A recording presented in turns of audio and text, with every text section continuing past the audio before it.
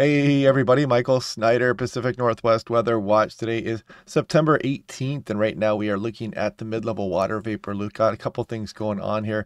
We've got the next batch of energy out over the Pacific Ocean. It's going to bring a frontal system here as we go through this weekend. We've also got some of the remnants of tropical storm Mario moving across portions of California, and that moisture will be starting to spread northbound into Oregon over the next couple of days here as well. And we'll take a look at those details. We'll take a look at the extended forecast and see just how active we look to get here in towards the later portion of September. So here we are with the visible satellite imagery as we speak. I'm going to update that just to make sure. There we go. Yes, it is. And you can see there are some low clouds across some of the Willamette Valley here. Some of the coastal range is dealing with some sunshine this morning.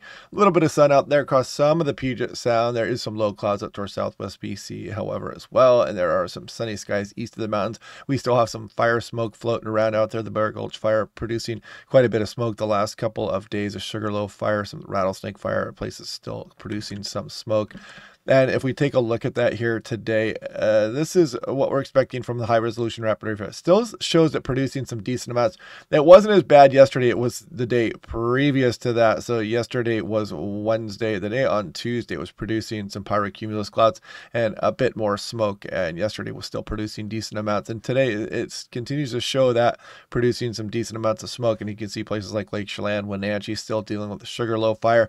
And this is additional smoke from the Bear Gulch fire that may additionally get brought back down across portions of western Washington there. And we scroll on in through Saturday morning, maybe some of that smoke from the Bear Gulch will move across some of the Puget Sound there in western Washington as well.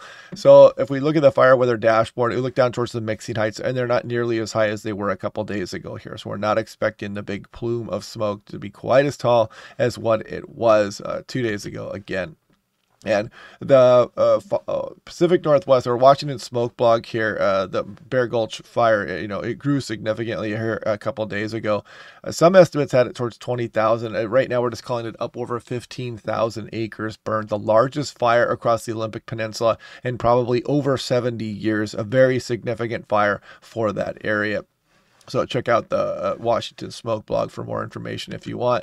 And this weather station here, very fun. It does its own smartphone app, and it's got a Doppler radar that overlays on that. You can still order one of these and get it by the time our fall weather will start to set in. And I like to kind of look here to see where new stations are going. And I like to look at my neighborhood. I like to walk by houses and see if anybody has any of these where they are mounted and you can view them from the street. But yeah, you can see we're getting quite a few of them out there. The more the better, because these stations actually talk to each other as well. It's pretty fun. I mean, you don't know it, but they're kind of comparing rainfall rates that they get using their haptic rain gauge. So very fun stuff here, this weather station. Highly recommend it.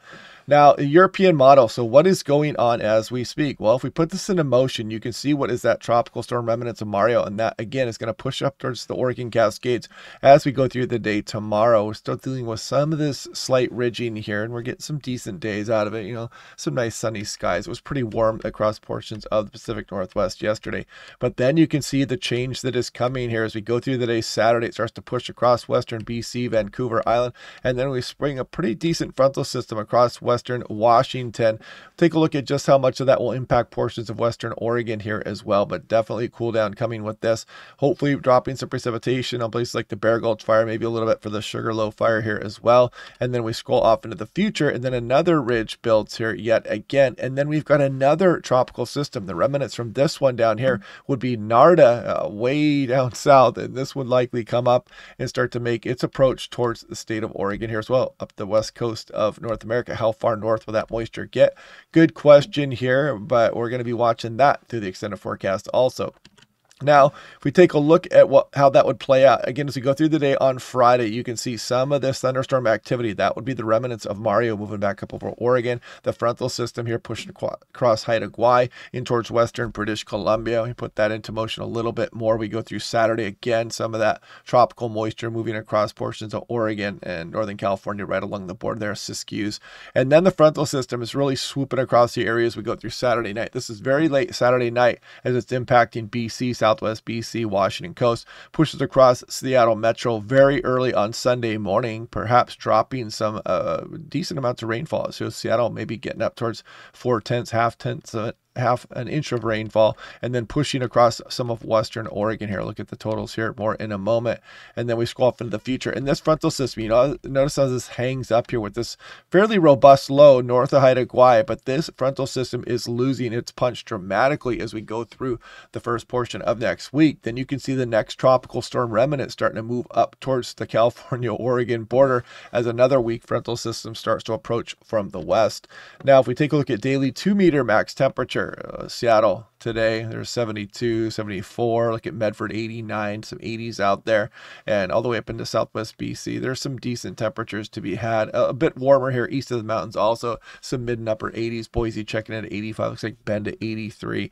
And then we scroll on in through Saturday. Sunday, the frontal system starts to come across the area, and you can see some of those temperatures being suppressed, no doubt. And then we bounce back a little bit here as some ridging comes in advance of that next frontal system, and we get that tropical moisture trying to move up from the south as we go through the day on Tuesday. Now, taking a look here, this is a wider view of things here. This is the Gulf of Alaska. Here's the state of Alaska, Washington to the bottom right, Oregon down here as well. And this is the artificial intelligence. So we put this into motion, and you can see that next frontal system. There it is on Sunday, swooping across the area, build a ridge there. And what's this next frontal system going to do? Again, that one looks like it's losing a bit of its punch as it moves towards Washington State, but we'll be watching that on a daily basis. And then you can see the Gulf of Alaska trough kind of get active here as we go towards the following weekend, and again on into the later portion of September. Continues to show some of this activity with us. Not going to get caught up in these details just yet. That's purely just a fantasy forecast at this stage. Now, if we look at the GFS, what does it show? Well, it's agreeing on that Sunday frontal system swoop through here, then temporary ridge builds, weak frontal system, and you can kind of see the tropical moisture trying to move up from the south.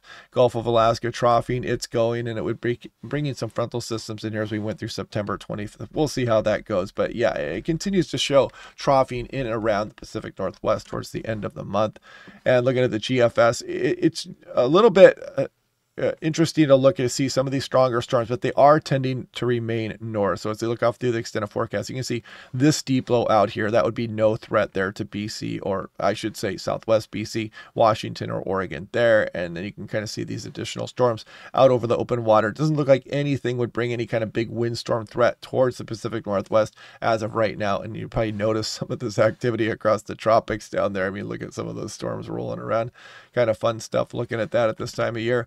Now, something interesting here. There's a feature, again, not with Mario, but with the next system that potentially brings some moisture up towards Oregon. And we're going to look at that here briefly. So there's Sunday's frontal system. You can see it swinging through. We got the artificial intelligence on the left, European on the right.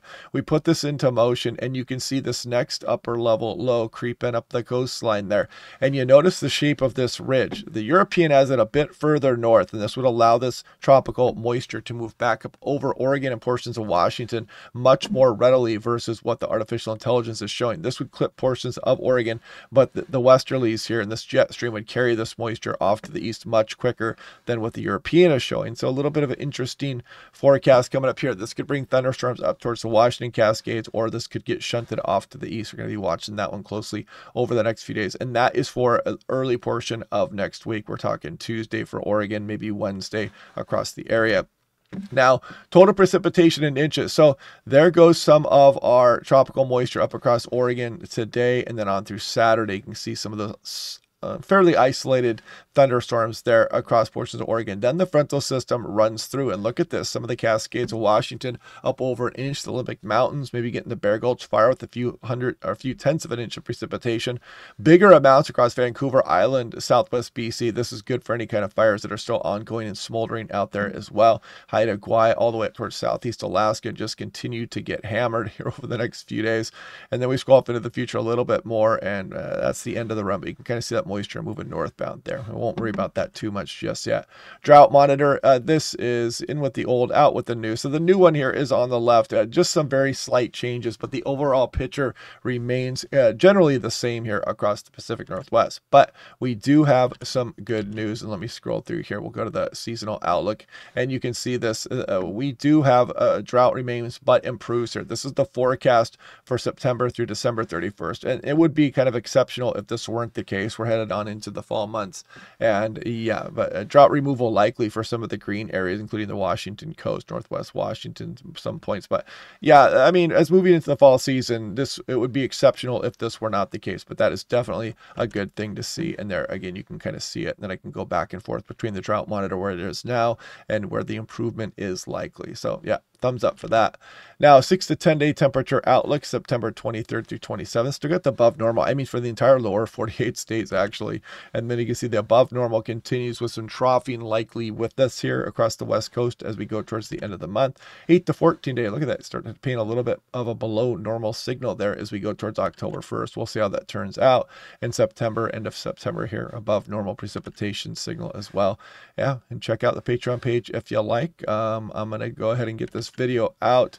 Feeling a little bit better here today. My son and I, man, we got the crud and this head cold. I heard it's going around a lot. A lot of kids on the soccer team, a lot of kids at school apparently have the same illness there. So yeah, hopefully you guys are all feeling pretty good out there. Click like and subscribe. We'll do this all again tomorrow and check everything out. And I will talk to you guys then.